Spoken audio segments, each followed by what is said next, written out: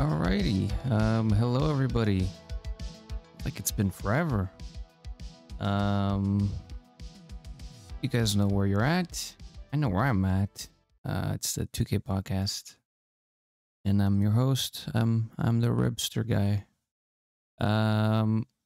Okay, so I didn't do a podcast last week. I've been playing a lot of 2K video games in general. You know how it be.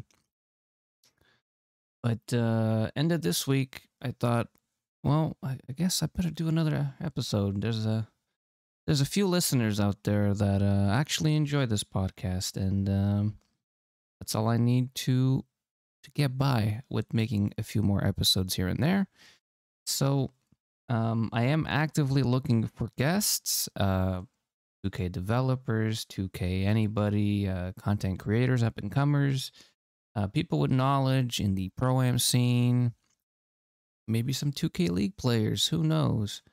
Anybody who gives me the time of day with some credibility, I will try to get them on for next week's episode. Okay, so let's get right into it here. Late last night, I made a tweet about certain toxicity going on, and I will share that tweet with you guys. So let's go back to the beginning. In 2023, well, this year, September 13th, as you can see here, if you're watching the pod, September 13th, I made this tweet about Mike Wang in the community, and how if we were just a little bit more aware of what we write online, we'd have a lot more 2K devs willing to communicate. And when I said that, I meant that, obviously, that you show some gratitude, appreciation for these people who don't have to do this. Like, they have a job. They don't, and their job is not to go on Reddit and talk to people. That's my job. My job is a volunteer job. And you would much rather listen to these people than to listen to me.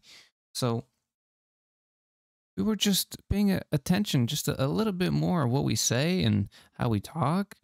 We would have not just Mike Wang, who's the gameplay director, but we would have, other developers, or just, there would be more, what's the word I'm looking for?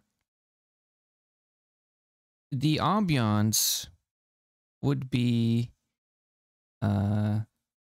better for more people of higher status, or of more knowledge, to come and interact with the community and be a part of the community, to ask more questions, to give more answers even.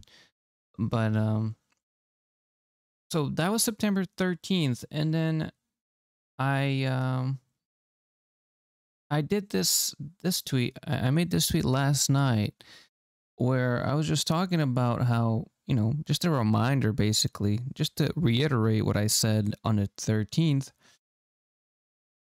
It's meant to be cool when 2K engages with the community. Some of you would rather be toxic, and that ruins potential discourse for everyone involved. So what does this mean exactly? Well, you guys know I'm the moderator. I'm the lead mod over at NBA2K and my team subreddits. If you don't know what a subreddit is, think of it as like a forum community type of thing. But think of it as like massive, because NBA2K has over 500,000 subscribers or followers. I don't really know what to call them there on Reddit. And then my team is... honestly, it'd be cool if my team reached 100K by end of this year's cycle, this 2K cycle. But as of right now, they're at over 50,000 over there. So there's a lot of people, it's a lot of passionate people. But for some reason this year, our community has not made it easy or made it pleasant to communicate with. And it's gotten to the point so fast because we're still in September. It is end of September, but we're still in September. It's gotten to the point where, you know, it's right now, 2K is, if they see some of the comments that I can't even show you on the pod, um, if they seem, if they see and if they have seen some of these comments, um, I put myself in their shoes. I wouldn't want to be here. I wouldn't want to talk to these people. I wouldn't want to interact with these people because, um, and look, and I've said this to my staff on Reddit. I've said this to them. I said, look, I'm all for allowing the community to be critical and even blunt about certain things involving 2K.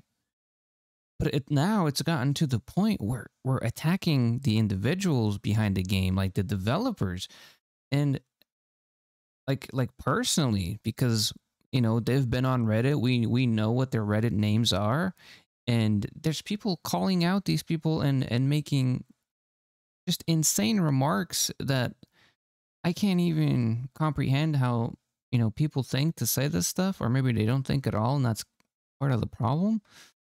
But you know, it's been tough. I would say the last the last 2 weeks or so, um, because there is also a fine line with the moderation. Of course, if anything, if it's breaking the rules, we want it removed, regardless of who it's aimed at. If it's breaking the NBA 2K rules or the Reddit, which is the Reddit rules, we remove it. But there are a lot of posts just of criticizing, and they don't quite meet that criteria of breaking the rules. But at the same time, they're done in such a way where it's like, it's so rude. And I don't remove those posts because, then I'm seen as a shill and as a 2K sympathizer and whatnot. And like I said, criticizing is okay. If that's how a lot of you are feeling and you want to criticize the game, it's okay to do it in a civil manner where we're not taking shots at people and calling developers out or whoever else. It's not just developers, it's just 2K people in general, people we don't know. Um, we need to do better with that. And my tweet last night got a little bit of attention. That's good. Hopefully that attention translates over to Reddit. I have told my team to be, a little bit more thorough with the moderations and just to try to help out, clean up a lot of what's said. And hey, a lot of what's said that's bad is also about the mods, right? There's a lot of now I've learned to not take that personally, but because I'm around the community all day. But somebody who has a job and they're working so hard on the game, or um, they're working like around the game, like the community stuff, maybe at 2K, and um, they get a notification on Reddit, and then they come to check it out, and they see that it's somebody telling them that they should get whooped or something, which has been an actual post by somebody like that. That is just, it just doesn't help anybody, and I wish we would do better about that stuff. And hopefully, hopefully from here on out, because this podcast is being uploaded on Friday, so hopefully from here on out, going into October, we don't see as much of this. Hopefully, and I can kind of, I'm gonna have to moderate a little bit tougher, I guess, because like I love the interaction with 2K coming to our subreddits. They don't have to do that, but I love that they get involved with the community, which it's a very passionate community. A lot of redditors come here every day to the NBA 2K subreddit, or even the My Team subreddit, and they're chilling, they're making posts, or making comments, or reading stuff. And how cool if you're like a regular to see 2K people in there. Like, that shows that they care. And we take a lot of that for granted, and I wish we didn't. So that's all I gotta say on that.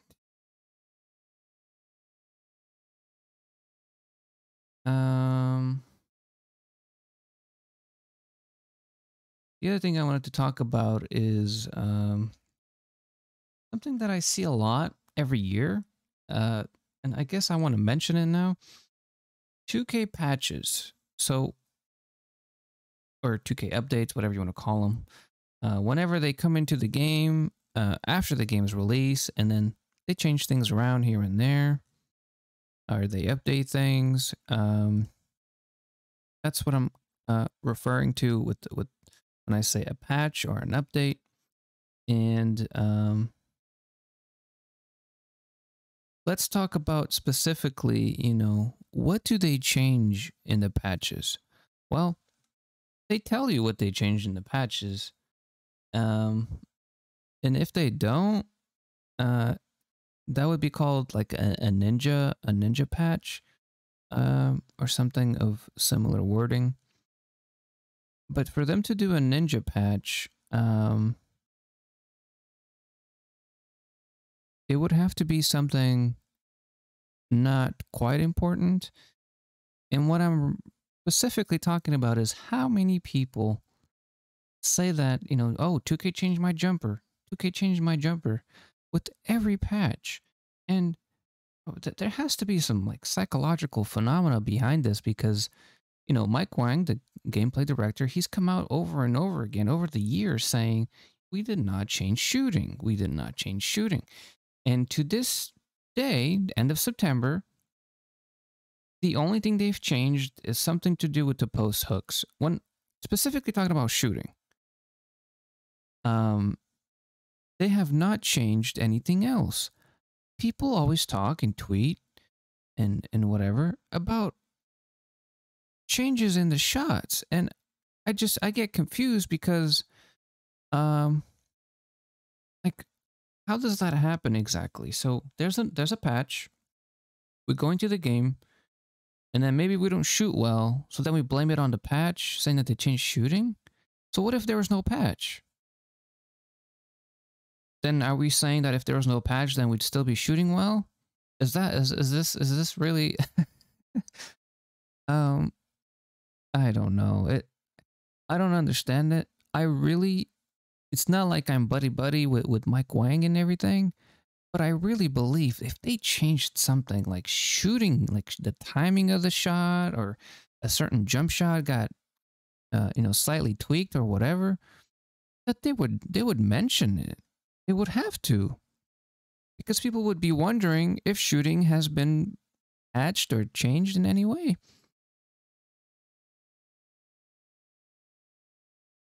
So,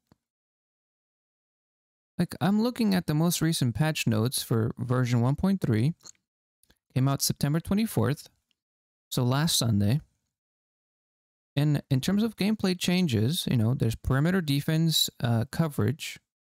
They tighten it up to reduce what is a ghost contest. And if you don't know what a ghost contest is, it's basically when you shoot the ball and you think you're wide open. It's a clean shot, open shot, and then it's like a 35% covered, like a yellow contest or even sometimes red contest, and the defender is nowhere near you, or so you think in your screen anyway. That's a ghost contest in the most basic generalization of the definition. They also increased the make window of open meter dunks, so making open meter dunks a little easier, which I think is fine. And then there's a few other fixes for, stability, functionality, and whatnot, but nothing to do with jump shot changes. And right now, and I don't know why, I don't know, maybe some of those stability changes, and this reminds me, the only thing that I believe could change your shot is Well, a stability patch that's so significant that the latency in the game for your shot like changes. So they didn't change the shot directly or the jump shot direct or the timing of it directly, but I guess indirectly it affected it. I can see that being a thing. I can actually believe that. However, I still would hope, at least I would think, that 2K would include something like that in the patch notes where due to stability fixes, the jump shot timing has been whatever by however many milliseconds. Um, Maybe there's like slight variations where they don't mention it because it's such a tiny difference, but maybe you notice that because you know your jump shot so well. So maybe everybody's half right and half wrong about things. But I did want to talk about how every time there's a patch and people go back on 2K, even though the patch is about nothing of what they're talking about, everybody's talking how oh, this is the jumper now after this patch. Oh, this is not the jumper after this patch. This jumper doesn't work anymore. And it's like, where do you see that? Where do you see that? I should also note, I guess, while I'm talking about the patch notes, the most recent patch notes, I should also note there is a developer note in here, and I'm going to read it because it's important. We are continuing to work towards resolving the most user-impacting issues being reported. The team is currently working on an all-encompassing patch that will be releasing in early to mid-October. That patch will contain fixes and improvements spanning the entire game, including a number of community-reported items that required a longer internal testing runway. So, I guess there's going to be a significant patch early to mid-October. So, I'm going to say second week of October, maybe early on second week, or end of first week, like a Sunday, the same way they released the patch notes last Sunday. Maybe. We'll see. But that's good. So let's not you know, go crazy here with these patches, because I think these are good. There's good fixes to the game, and it's not just on Twitter, but on Reddit, people are talking, oh, they nerfed this and they nerfed that. They haven't nerfed anything. The only thing that they've touched is whatever's in the patch notes, and what's in the patch notes is completely fine for them to fix. Like tightening up perimeter defense coverage, or increasing the window size of open meter dunks. What's the issue with this? I really don't understand. And if I go back to the other patch note, so the patch note before this, which came out on the 20th, there were no gameplay updates. There were literally no gameplay patches. So, what are we doing here? Right? What are we doing? Let's just take the game as it is, and let's take the updates as they are, and let's not make up you know, blaming patches for maybe you're shooting a little worse this time, you know? Maybe you're struggling a little bit and you need a new jumper. Maybe you've needed a new jumper this whole time and you were just hitting them till the patch, and then the patch gave you I don't know. Made you think other things. So, another thing I want to talk here about it's been kind of hot. I don't know if you guys have been seeing this, but people have been saying that acceleration does not matter this year. Acceleration does not matter this year. Well, I could find a video of was it? I'm assuming it was 2K Lab. If I could find the acceleration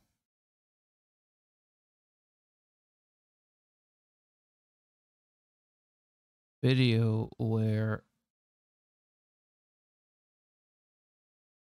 Um, so I can't exactly find it from the source that I was looking for, but I just want to show you guys this video anyway. So you're watching on the podcast. I am currently showing you uh dribbling from over 90 acceleration and dribbling from 70 acceleration, 71 acceleration. So let's break this down because this is actually causing people to make new builds like instantly. The sample size in this video is 3 seconds, and that is in fact a sample. It's too small uh, of a clip for us to look at this and take this as complete fact over acceleration not mattering at all when it comes to low acceleration or high acceleration. What you're looking at is one move, right? And what you're looking at is the animation into a speed boost, but it's the same animation. It's what you would consider the left-right animation, I guess, this year. Into a speed boost, and this particular animation maybe yeah, doesn't require that much acceleration, but there should be other tests with other animations, and maybe other just doesn't have to be dribbling animations, just animations in general. Let's see the players run with acceleration, things like that, because I find this so fascinating how the 2K community can see the 3-second video that I'm showing you right now, and they're making new builds because they see this and they're calling it, oh, acceleration does not matter. This is one move. This is one move with the ball, and it's 3 seconds. Look, let's say acceleration actually doesn't matter. Let's say maybe there's a bug and let's say it does not matter. You don't think that they would patch it? They would update it if there was something wrong with it? You know what I mean? And I do want to point out, Mike Wang did say acceleration is only used for first steps from a dead stand. The sequence in the video that you just saw, it would be using speed with ball as a deciding attribute and not acceleration. Would you look at that? So now imagine if Mike never replied. Imagine if people just... Imagine actually how many people already made new builds based on the video that they did not see. They did not see Mike Wang's tweet, right? We as a community, in the 2K community specifically, we need to do better at taking in information. We consume information uh, without any credibility, any checking of of anything. Actually, there's no checking of anything. We just take it for whatever people say. It's what it is, and we move on with that information. Why? I don't understand. Why do we do that as a community in the 2K community? Anyway, so if you've seen that video or if you've heard people say acceleration does not matter, tell them acceleration is used for first steps from a dead point. Okay? So that's when you're not moving and then you decide to move right away. Acceleration will be used. The sequence in the video with the dribbling uses speed with ball. It doesn't use acceleration. Okay? Okay.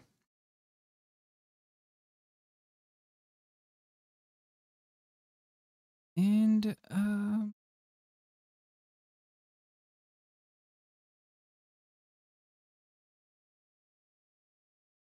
I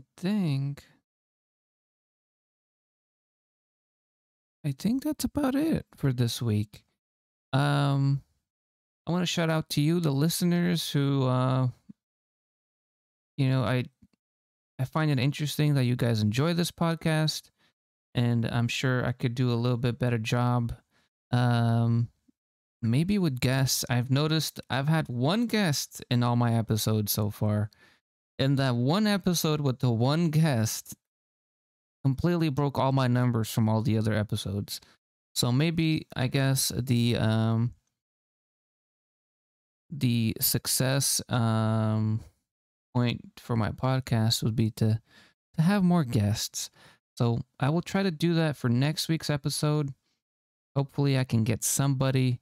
I don't want to just force people on here. I want to get somebody that would be interested in talking with me about 2K and current issues and current things that they like and whatever else we can think of. So I'm gonna leave it at that. Thank you for listening. Thank you for being here this week, and I will see you on the next one.